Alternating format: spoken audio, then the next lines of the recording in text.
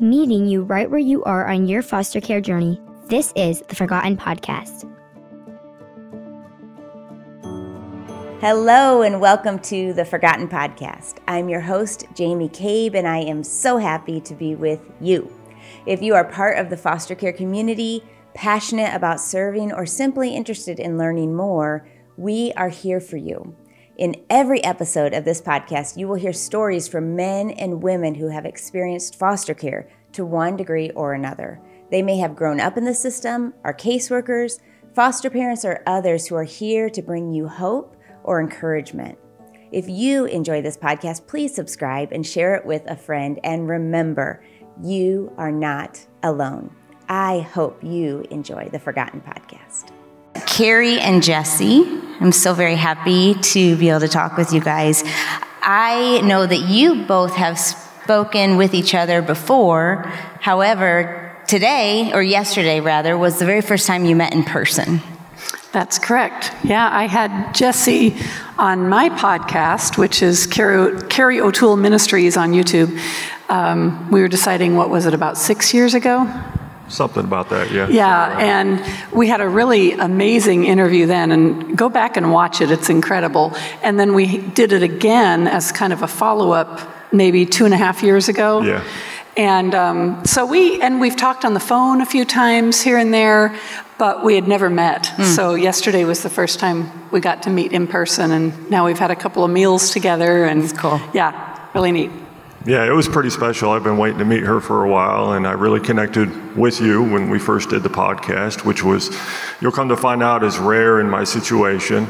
But she's been a wonderful person, and I encourage, whoever's watching or listening to check her out. She's really somebody special. So glad we got to finally meet yesterday. It was a true blessing for that. That's awesome. Well, I want us to start with giving a little bit of context.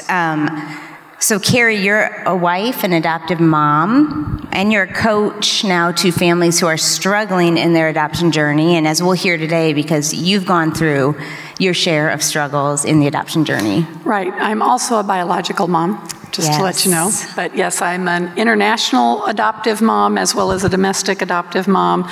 I'm also a relinquishing mom after 8 years of parenting. So different story there. But yeah, then I went back to graduate school after all of this, and we'll share a little bit more. But got my degree in counseling and started a coaching ministry to help other families, because we just were finding there was nothing out there and nobody really understood the severity of some of the issues that we were dealing with. And so I started a ministry to help other families with their own grief and trauma that have come from parenting traumatized children. Yeah.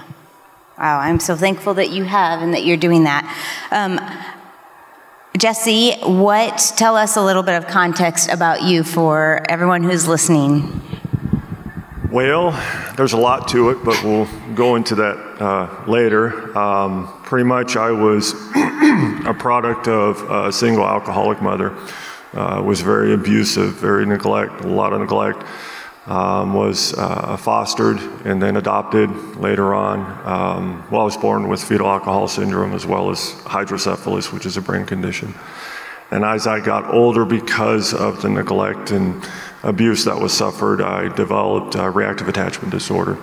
Was placed into children's shelter, group homes, and then eventually overcame that and working to help others do the same. So that's kind of in a nutshell, a little bit about it. Yeah, and we'll dig into your story a little bit more. But I do want to ask both of you, what is something that you just love? Like what gives you energy? What's your favorite thing to do? Well, I have an almost 3-year-old granddaughter, and after having parented 2 kids with RAD, and one who just could not receive love or give love or any of that, having a biological granddaughter who, I'm the world to her. When I drive up, I can see her just, Nanny! She's so excited to see me, and it's such redemption, and it's just amazing. So right now I'm loving being Nanny. Love it. What about you, Jessie? Something that gives me joy. Thanks, sorry. You know, I just became a grandfather myself. I'm only 42, which to me is kind of cool because I'll be able to watch my grandkids grow up. But so that's a big joy. Prior to that, though, it has to be playing my guitar. I enjoy music, self-taught to play guitar. I can play almost 15 different instruments, self-taught. But guitar is my favorite. That's how I speak. That's my language. That's how I tell my story and how I'm feeling is through music. So I really enjoy that. Awesome. Thank you. All right. Well, something that you both shared with me when we talked before was that, and you guys will find that here as we talk, but you love and care for each other, appreciate each other very much, and when you hear Jessie talk, it triggers something in you a little bit, and the same for you, right, Jessie? Correct. That is correct. Can you speak more to that? So you'll hear more about Carrie's story, obviously, but coming as a child's perspective, going through the system, and feeling like everywhere I went, people just gave up on me and didn't truly understand what I was going through or how I felt. Excuse me. It's okay. When I hear opposite sides, I'm just like, you know, it hurts because I want the families to understand what the kids go through, and that's why I'm doing this, is to try to give a different perspective so they can hopefully see through not only my eyes, but their children who maybe they fostered or adopted, and see the different perspective and hopefully give them tools. Because a lot of what I hear, and I don't put down the parents because, you know, I understand. I did the same thing to my mom and dad, so I understand the feelings behind it. But it hurts that they're not getting the support that they should be getting. It hurts that they're not getting the tools needed to deal with these children like they should be getting. So that's what triggers in me when I hear that. Yeah.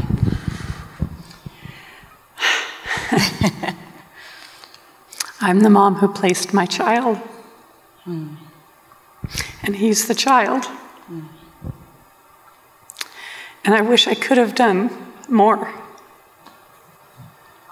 But we did everything we knew, and we were falling apart. But I know that even having him here, he sat in on my session earlier today, and I'm so conscious of Jessie being there and his feelings, and he's actually helped me know how to better speak about my son. But yeah, it's just hard. This is such a unique thing, and I don't know if you guys realize this, but this has never been done.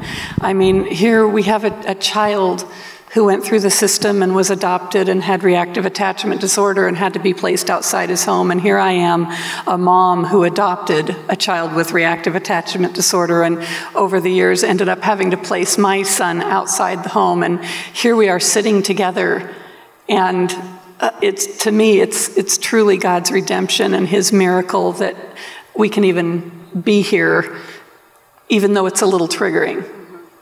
Yeah. So I just want to acknowledge that and thank you both for being willing to step in the uncomfortable for the sake of others. So I thank you for that. Jessie, let's move into your story a little bit more. So let's start in the beginning. Talk about your young childhood prior to being placed into foster care. Like, just give us kind of help us understand what it was like. Sure. So, like I said, I'm 42. I was born in 1980, Modesto, California, to a single alcoholic, drug addict mother. She was very young. I think when she had me, she was 22. I have older siblings. Very unstable, constant, different men coming in and out of the house.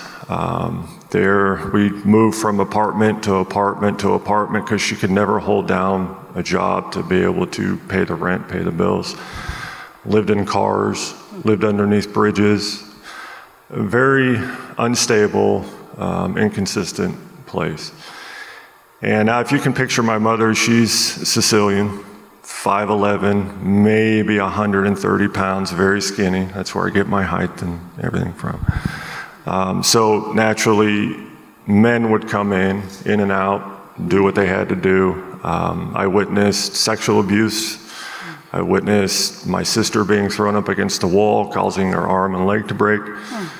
My sister and I were left alone many, many times at nighttime by my mom, and who went out and did who knows what. My sister was my mother. She was my caretaker.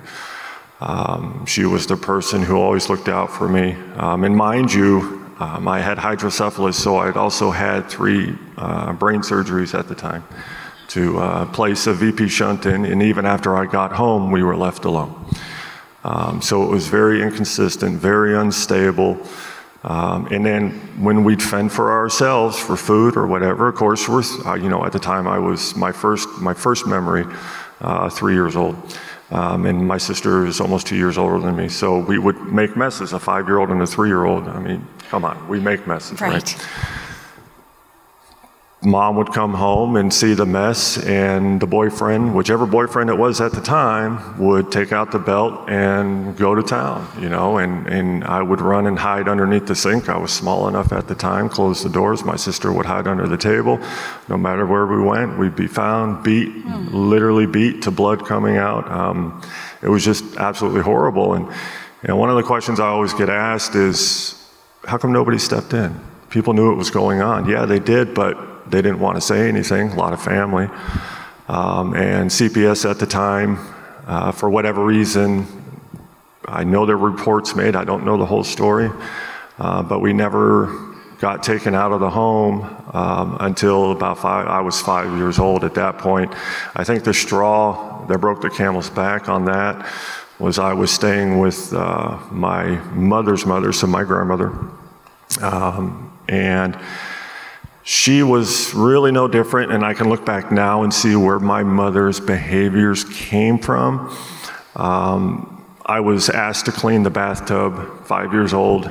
What do I know about cleaning a bathtub?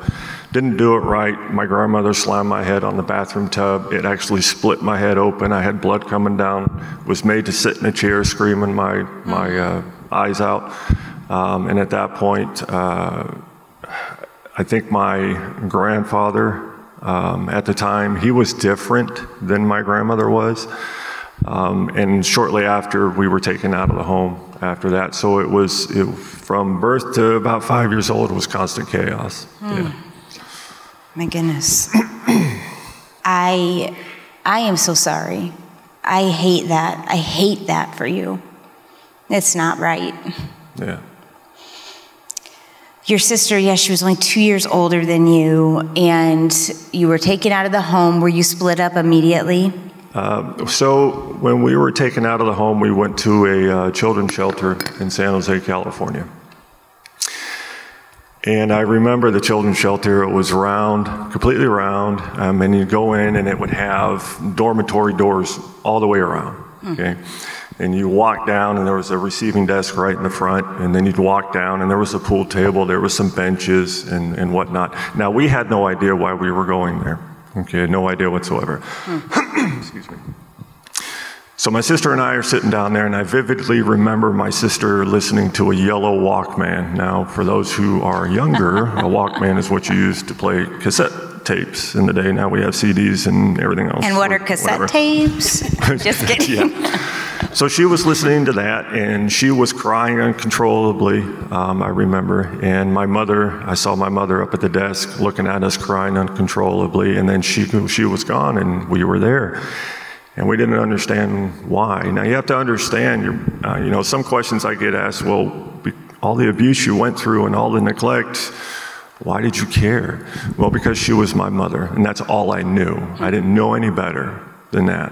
Okay, so that's one thing I want people to understand is when kids go through this, they don't know any different, so that's normal to them, okay? So when my mother left, later on that day, another lady had come, and that's when both my sister and I went into foster care, where we spent, 2 months in foster care.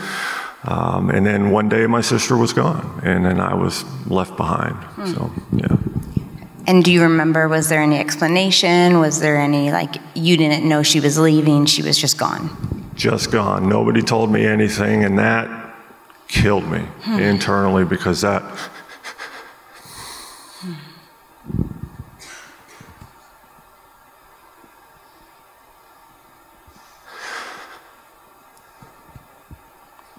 That was my mother to me. Yeah. My sister. Didn't know why she was gone.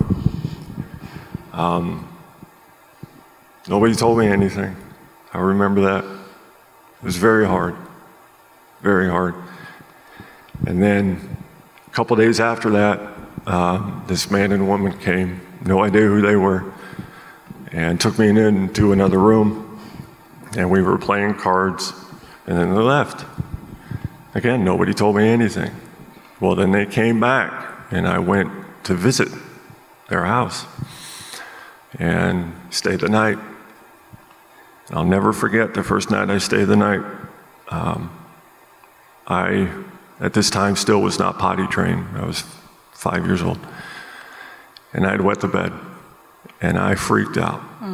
Absolutely freaked out. I thought I was going to get beat. I hid it. I threw stuff over it. Nothing.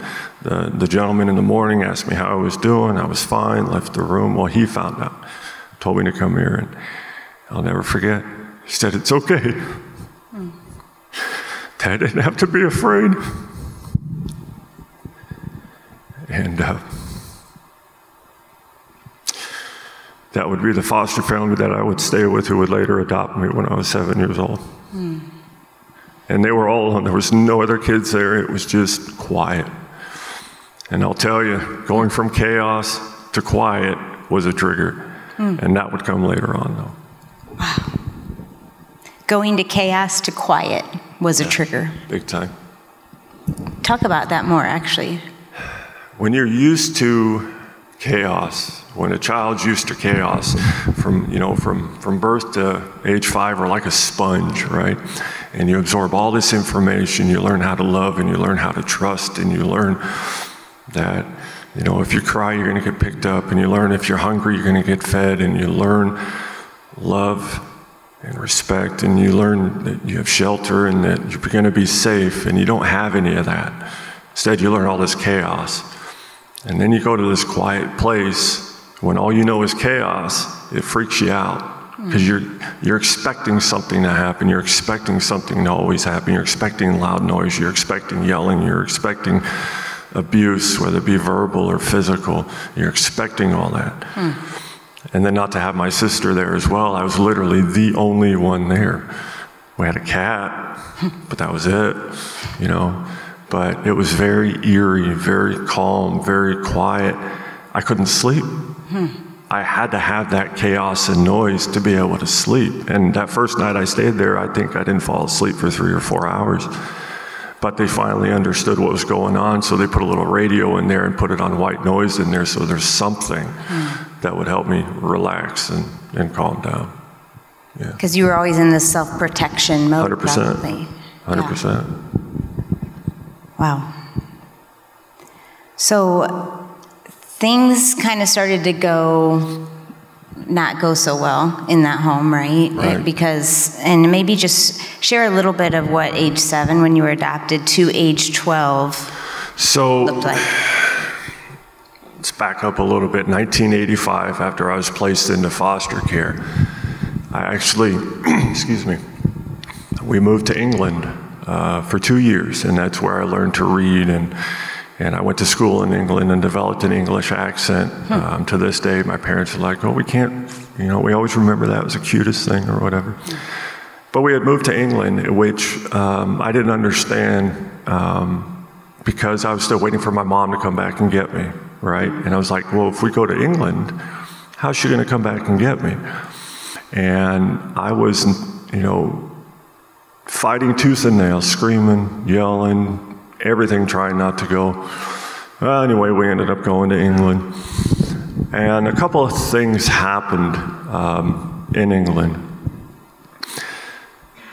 And I know I've talked to a lot of families who have kids suffering with reactive attachment disorder or fetal alcohol.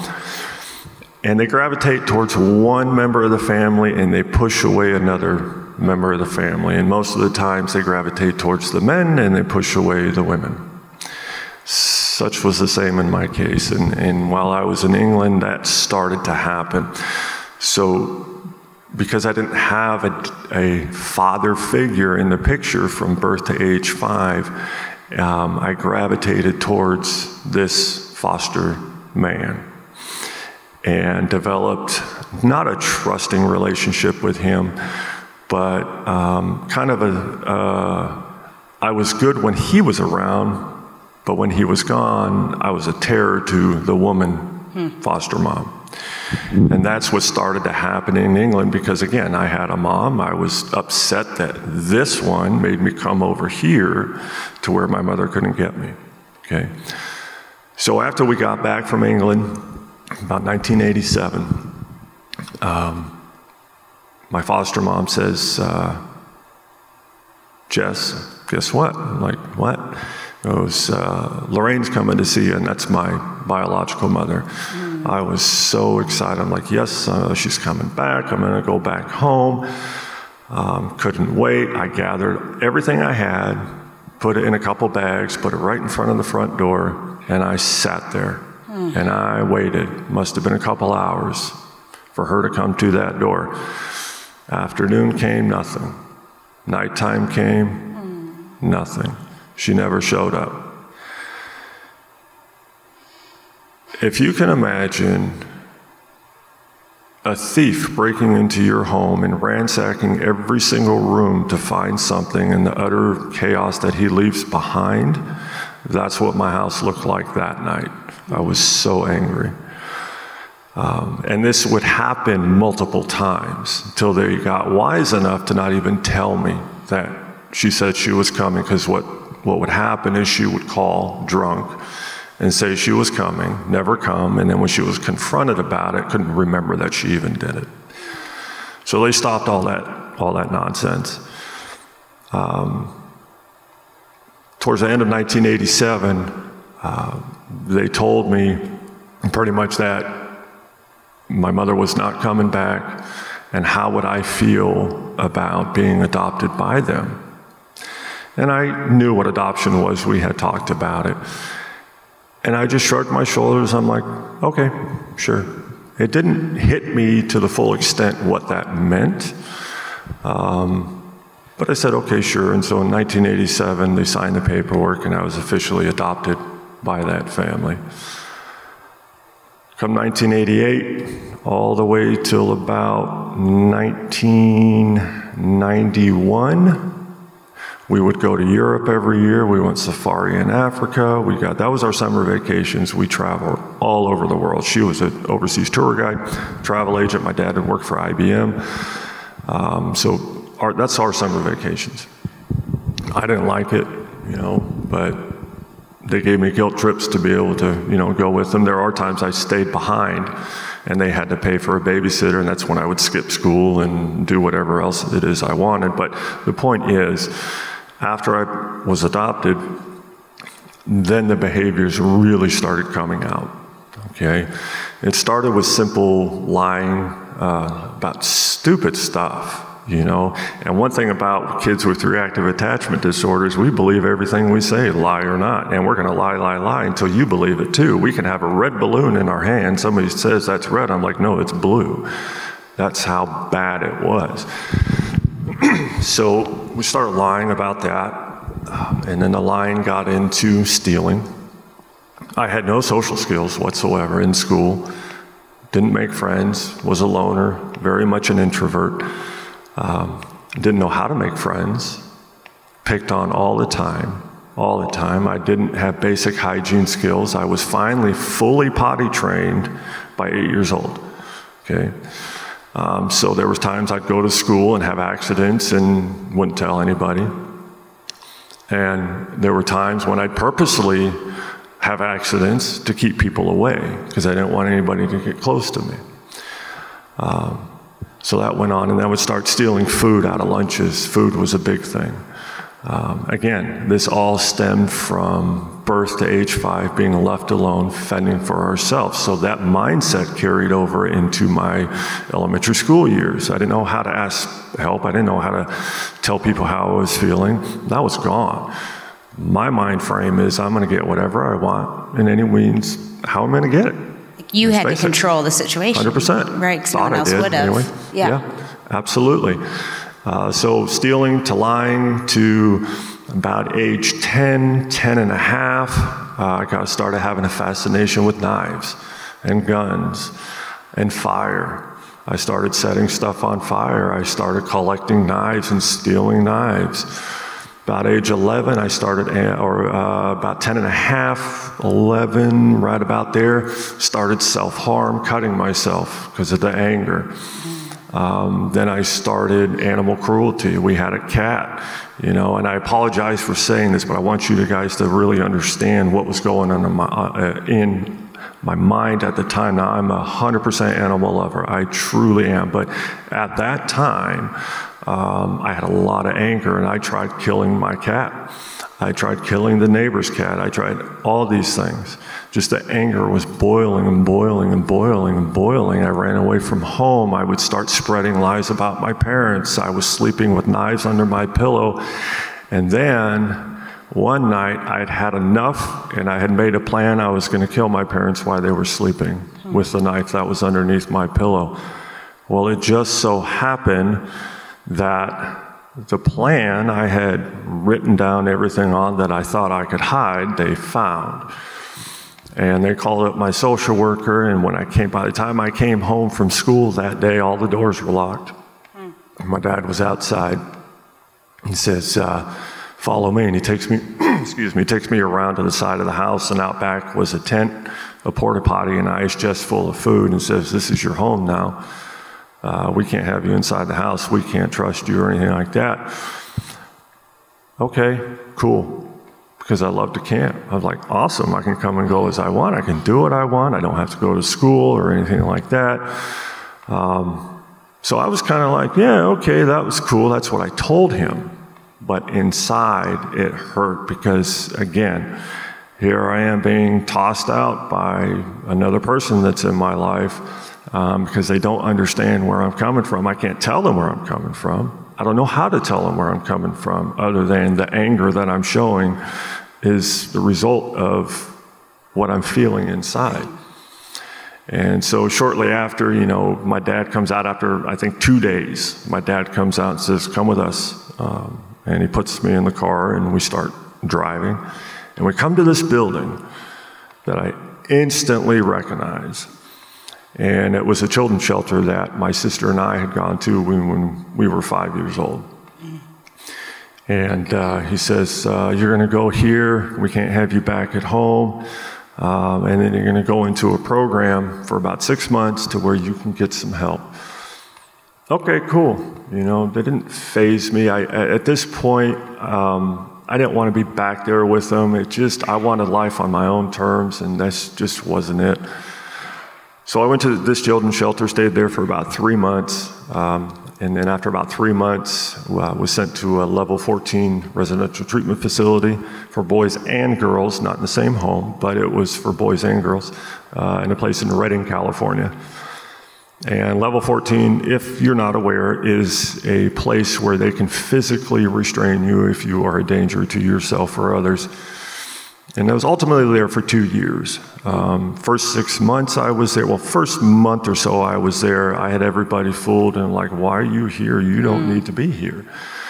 And then they quickly figured out after about 4 months of being there why I needed to be there. And I think within about 7 or 8 months of being there, they thought I was going to fail the program.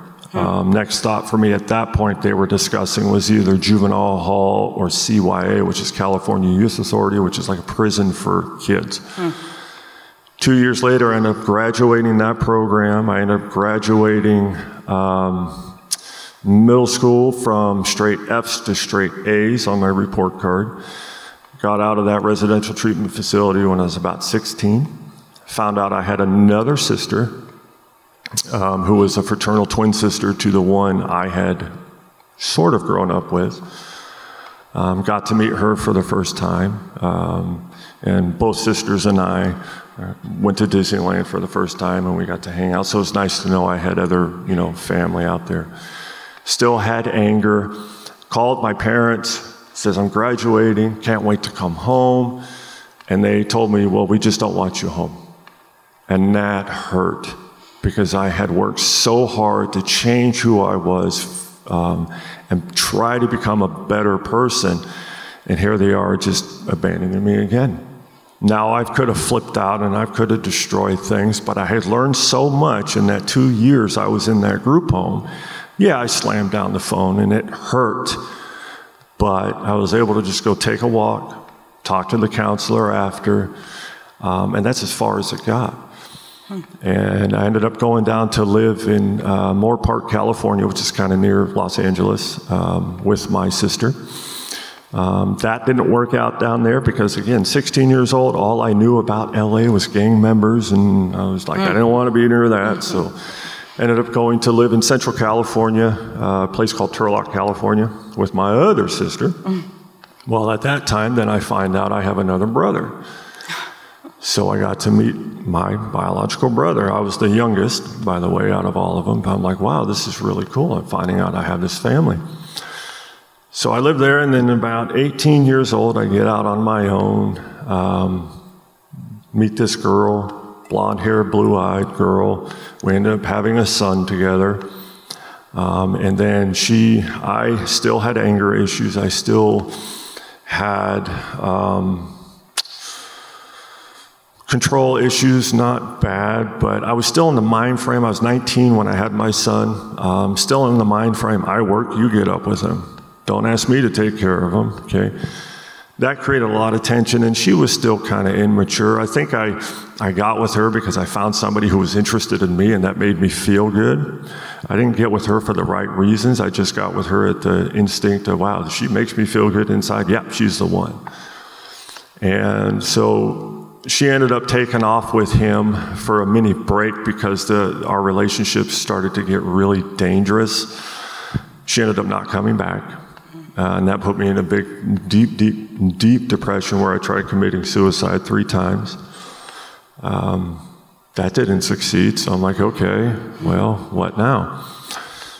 So then I meet this other girl. This time I knew I'd take it slower.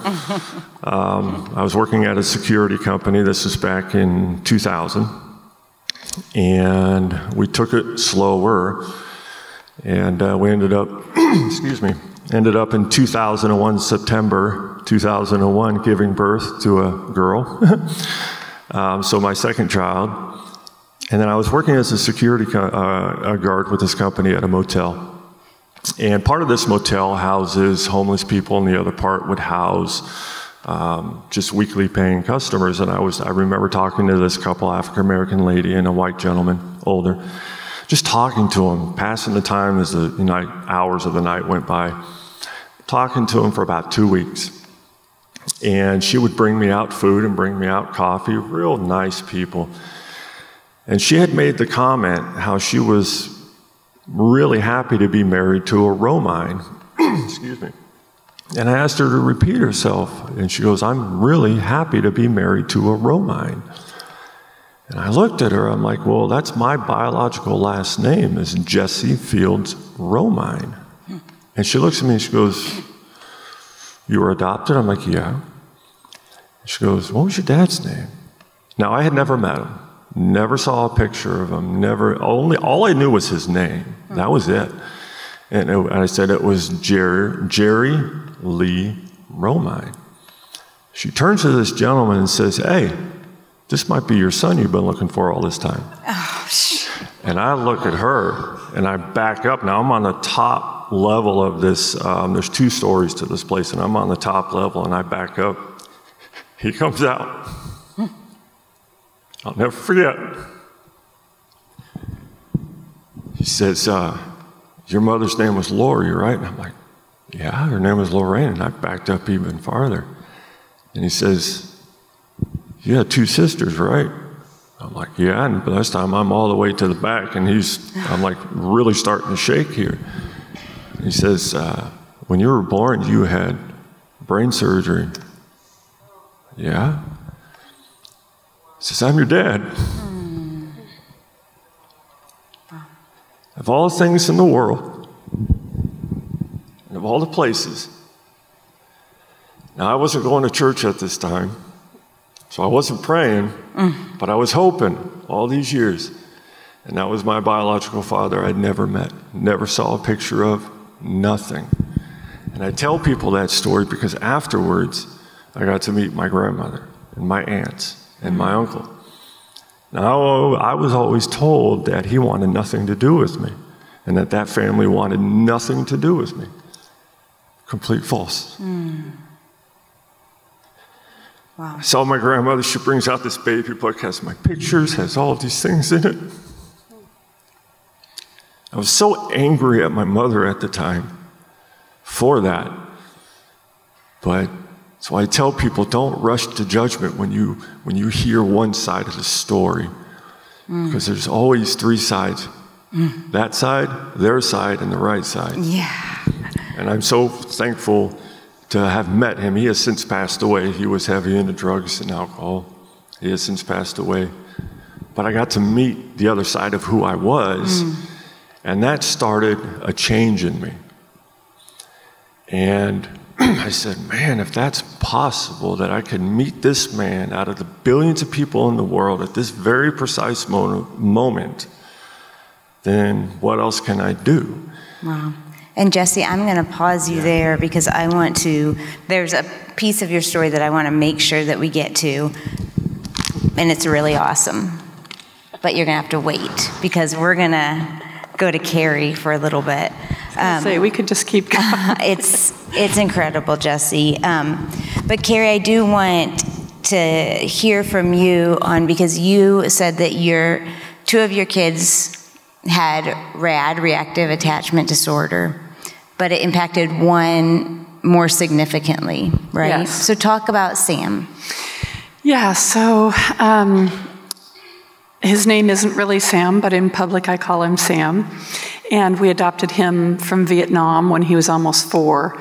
And we saw some things even on our trip over there that were a little bit concerning, and called home and got a lot of guilt and shame and pressure, So anyway, they had us convinced that, we just need to get him home and everything will be fine. And so our other son, Brendan, we adopted at birth. We were at the hospital when he was born. So at the time Sam came, Brendan was 8. Our daughter, Katie, who is a biological daughter, was 7. And then here we brought this little almost 4-year-old home.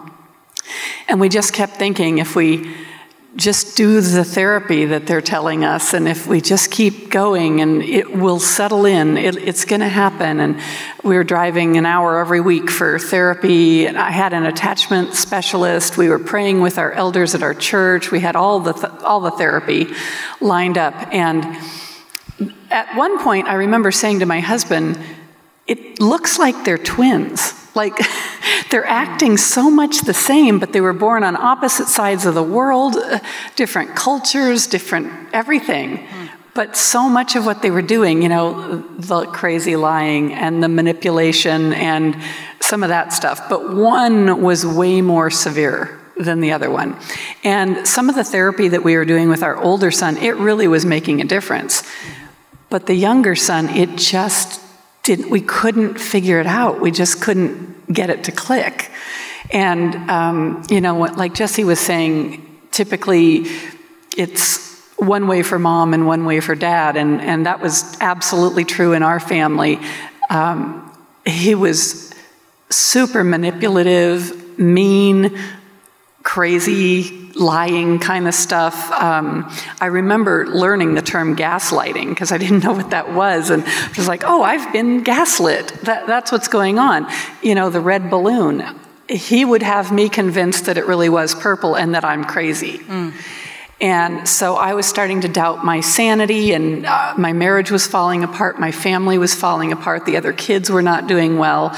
And I could see it would trigger the older son as well, because he saw some of himself in that and really hated it, because he didn't want to go that way. And once in a while, when my younger one was acting up, the older one a couple times did something. I remember we drove home one time, got out of the car, and there was that center pole in the garage, and my older son got out and he opened the door harshly, didn't mean to, but he hit the pole. And then it made him mad, so he went boom, boom, boom, 3 times into the pole with the door. Because he just lost it over that. So it would trigger him. Our whole family was triggered. Yeah. It's not much of a story. That's my reality. It's there you reality, go. Absolutely. And I imagine some that are listening are living that reality as well. You talked about how RAD can come out. We've talked a few of these things, manipulation and lying, and how you said, Jessie, too, they can believe you have yourself convinced. Not only are you trying to convince, and you can kind of be one person in one way. And I remember a mom sharing with me about their daughter who had RAD, I don't think it was you, but it was a mom who said, like, all on the way to school, her daughter, I think it was her daughter, would kick the seat, and I hate you, I hate you, I hate you, the whole way to school, open the door, see all the friends, I love you, Mom, see ya. Yeah. Well, the thing that I remember very well was I felt like I was walking a tightrope or a fence, and on one side was I needed to give a consequence or something for this behavior, because you can't just let it go. Mm-hmm. But on the other side, there were some limitations around different disabilities or whatever, and I didn't know where the line was. And so sometimes I would give a consequence or something and end up feeling really horrible because I kind of came to realize maybe he really couldn't do it. Mm. But then there were other things that I would back off on, and I'd get the look. And I mean, do you know the look? No. He'd give me the look, and I just knew I had been had. Mm. And I remember sitting in a therapist's office one time, and she said, yeah, this is one of the biggest challenges, I think, because the kids know where the line is and you don't. Mm. And they'll use that to their advantage, So it was just kind of crazy making in our family, and we wanted to help. That was our heart. And we had already adopted once, and it was going pretty well. And so then we bring this other little guy in, and we just couldn't figure it out. Every year we're like, it's got to start getting better. We've been putting in all this time and energy and special ed and all the things. And we'd try different therapists. We had therapists come into our home. We just kept thinking, it has to get better. And, here we are 7-8 years in, and we've got our child in the day psych treatment program at the hospital. And I'm thinking, it's not getting better. And in fact, we're all falling apart. Like, we're not going to make it. I don't know what to do here. So I hear Jessie's story, and what breaks my heart is knowing that the decision that I had to make added one more layer for my son. And I know that, and we knew that going in. We knew as we were doing it, like, we're adding another layer of abandonment for him. And we would have done anything to not do that. And also, we really didn't have a choice at that point. And when did you know, when did you kind of come to terms with that this isn't working? It was several years in the making. And because of the triangulation between my husband and I, we were on totally different pages. Mm. And my husband was raised in an alcoholic home. And so for him, it was kind of like what you talked about with the chaos. When you get used to the chaos, he just said, there's no other choice. You just live with it. What other option is there? There's not even a choice. And so I kept saying, we have to do something. I don't know what, but something has to change. And we placed our son in a new family in 2009. We had never heard of anybody doing that before. We had no idea you could do that. It wasn't even on our radar to be able to do this. So it came about because I was falling apart emotionally and psychologically. I realized I had pretty severe PTSD. And I just told my husband, you're going to end up a single dad. Not because I'm leaving, but because I'm going to die.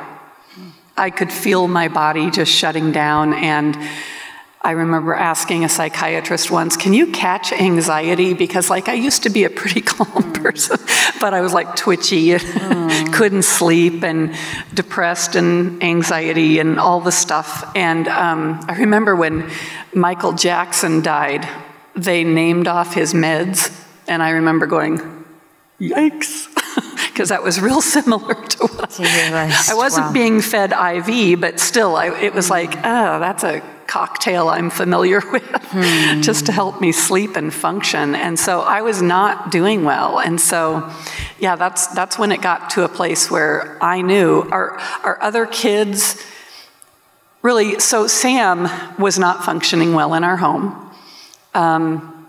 We were having to separate a lot. We were always dividing and conquering. It wasn't like we were a family. We considered even splitting our family to where my husband would take him and move into an apartment, and I would stay with the kids, and somehow we'd be a family, you know, which that's not a family, and it's not feasible anyway. But we tried to think of every option. We were looking for.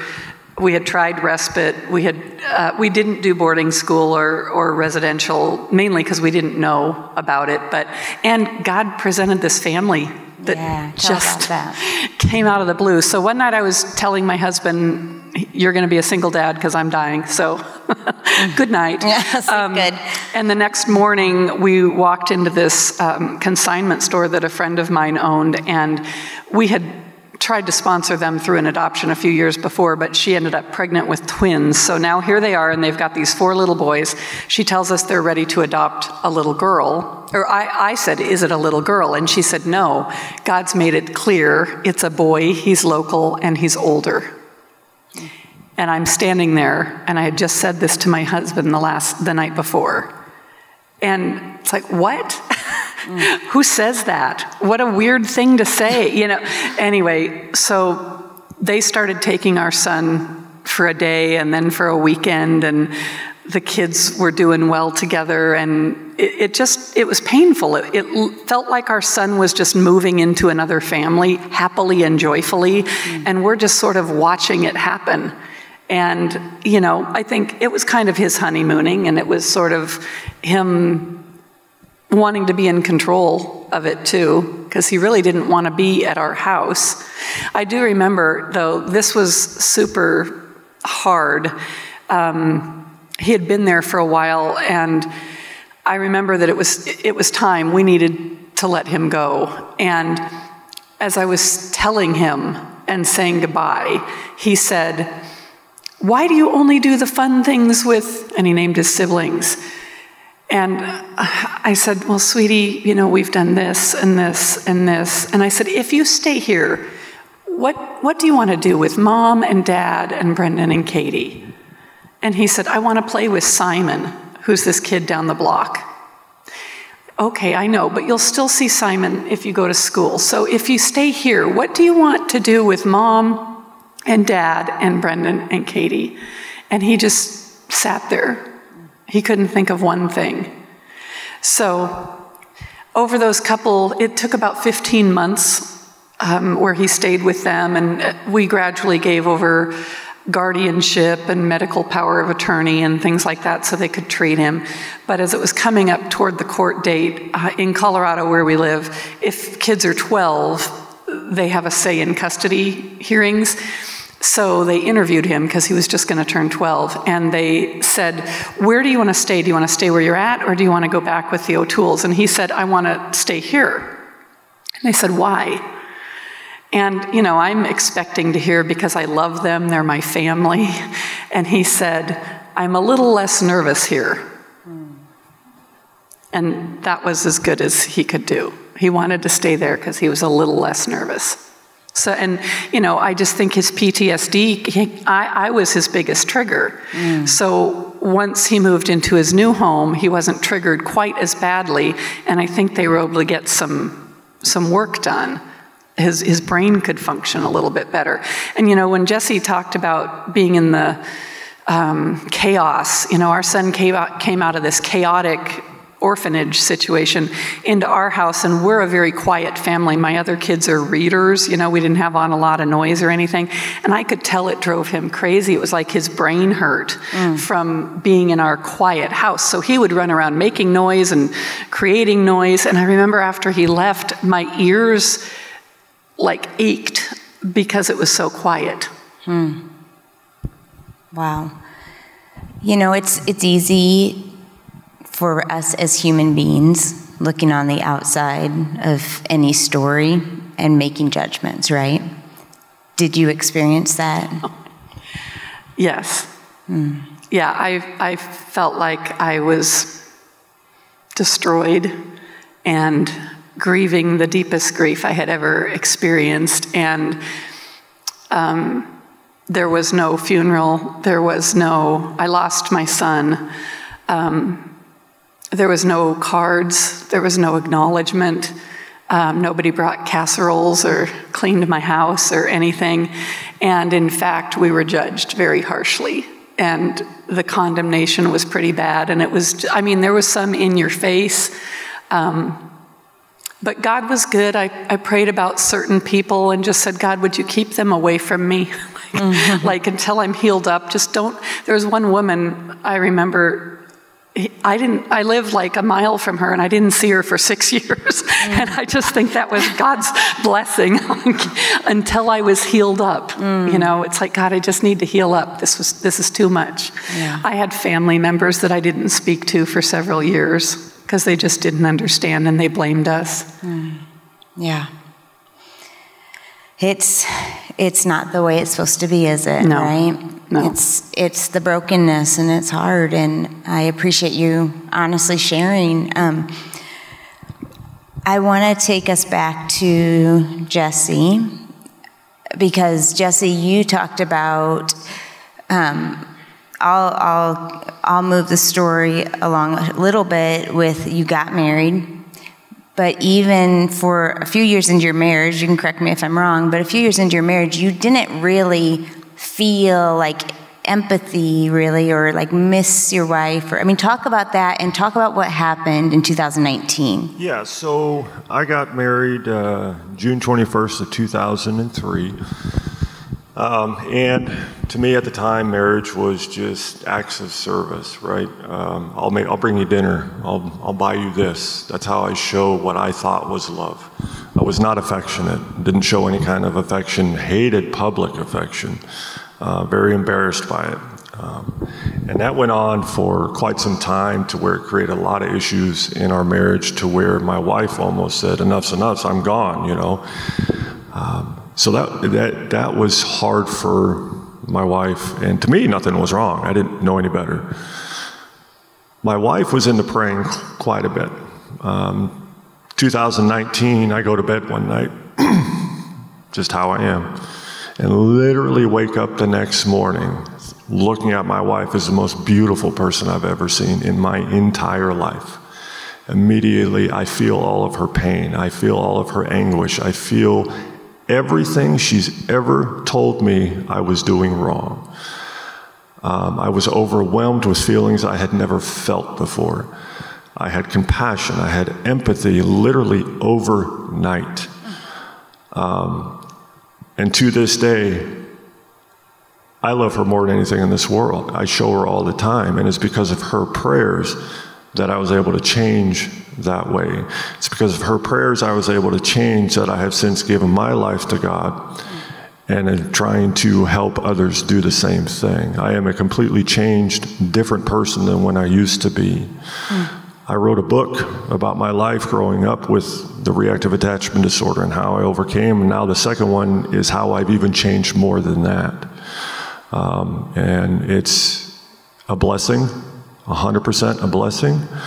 And to know that if I can do it, I know any of these kids going through this can do it. And that's what I offer is hope, and an inside look of how to get that hope, and that to achieve change, it is absolutely 100% possible, even more so by praying to do that. Yeah. And you even said it was actually, as it was so new, you felt kind of like a kid going through puberty.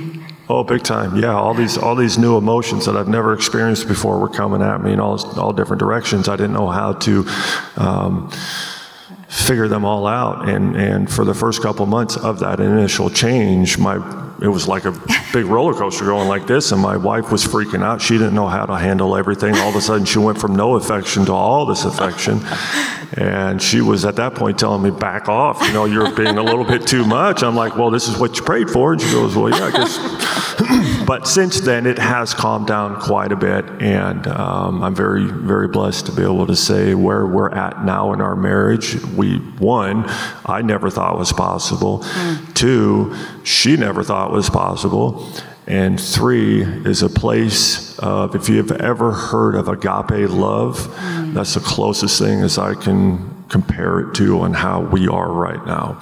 So coming from the abuse and neglect, the anger, the animal torture, all that, to where I am now is just a huge blessing. And be able to sit here with Carrie, coming from the background she does of relinquishment and being able to understand why, I think is a miracle on its own. So her and I working together are trying to change the outlook on people's minds and trying to help. And I'm back home in California. I'm trying to help different families look at it from a child's perspective so they can have a little bit better understanding and maybe a little bit. And I've gotten emails and phone calls from all over the world. I tuck my children in more at night now.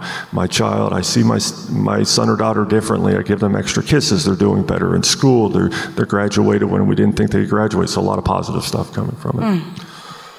That's so incredible, and that is a testimony to our faithful, faithful God.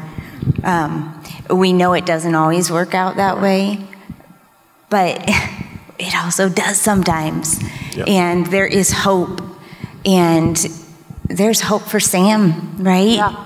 I mean, Jesse's story, the first time I interviewed him, I told him this. It felt like I was interviewing my son, older, who was telling the truth. He'd answer my questions, and it helped me understand him better.